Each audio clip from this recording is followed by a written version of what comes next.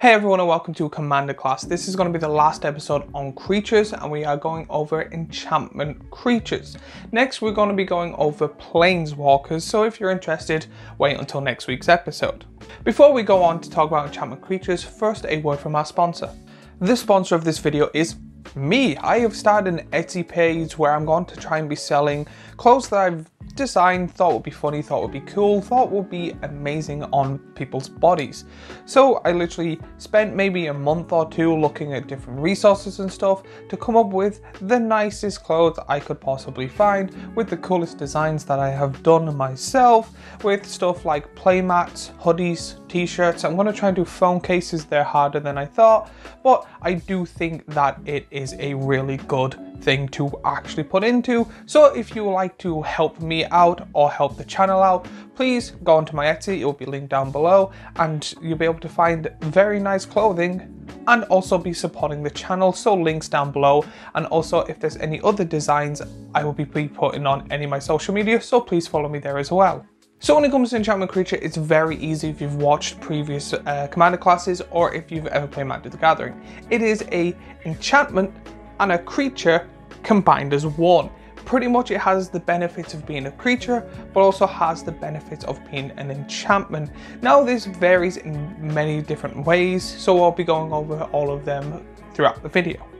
So of course, since this is called Commander Class, the first one I want to go over are commanders that can be enchantment creatures. These are really good because if there's cards that care about how many enchantments you have and stuff like that, these commanders are the way you want to go. Or if there's like pretty much ways to power up an enchantment, you can also put onto this too.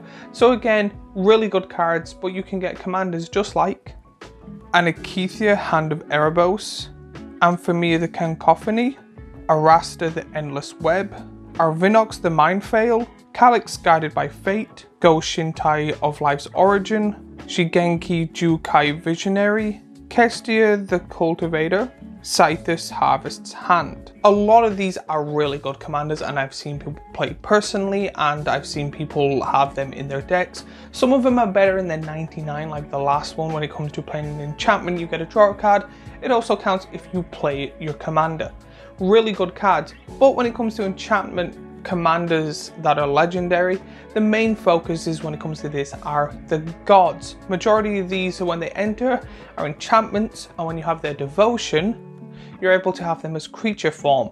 They really are powerful and very good when it comes to commander to have these as a commander and have very good abilities, but you can get god cards just like Ethros, God of Passage, Ethrio, Shroud's Veil, Apphria, God of Polis, Erebos, Bleak-Hearted, Erebos, God of the Dead, Heliod, God of the Sun, Heliod, Sun's Crowned, Heliod, the Radiant Dawn, Eros, God of Victory, Kemetra, God of the Harvest, Keranos, God of Storms, Clothis, God of Destiny, Crucifix, God of Horizons, Mogus, God of Slaughter, Nyla, God of the Hunt, Nyla, Keen Eye, Phyrexia, God of Affliction, Phanax, God of Description, Prepharos, Bronze Blooded, Prepharos, God of the Forge, Thassa, Deep Dwelling, Thassa, God of the Sea, and Xenagos, God of Revels. Again, when it comes to gods, they are very, very powerful. There's cards that really concentrate on gods themselves.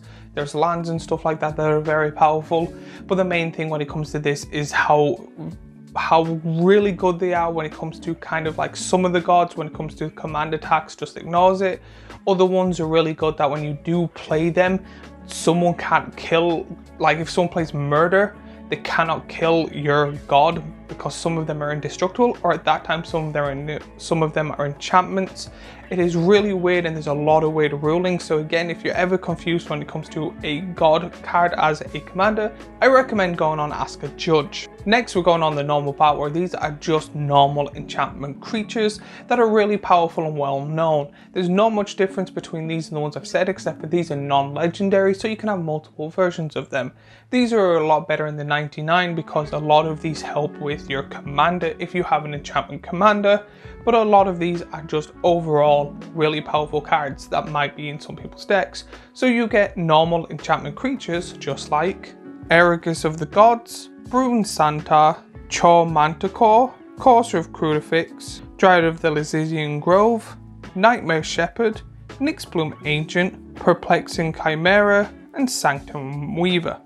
And now the last part when it comes to this are the Saga creatures. These are really confusing cards, mainly and only came out in Kamigawa. These are your normal enchantment sagas on one side, but when they're finished, they flip over and become creatures. These are really good cards because you get a double payoff. You get a saga, which is really good.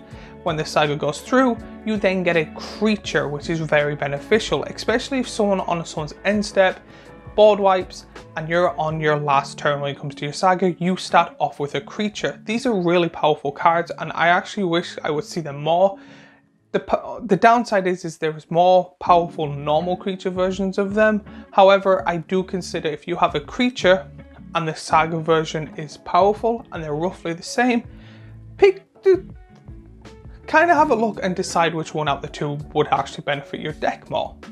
But you get Enchantment Saga creatures just like Fable of the Mirror Breaker, Haitetsu Consumes All, Invention Integration, Jugen Defends the Temple, Teaching of the Kernan, the Dragon Kami Reborn, the Kami War, the Restoration of Iganajo, Tribute to Horobi. Now that we know everything about enchantment creatures, let me know if there's any commanders you play, what are your favourite ones, let me know if there's any downfalls or benefits that you prefer about them over normal creatures. While you're down there, remember to like, subscribe, comment, share and all that YouTubey stuff that every YouTuber asks for.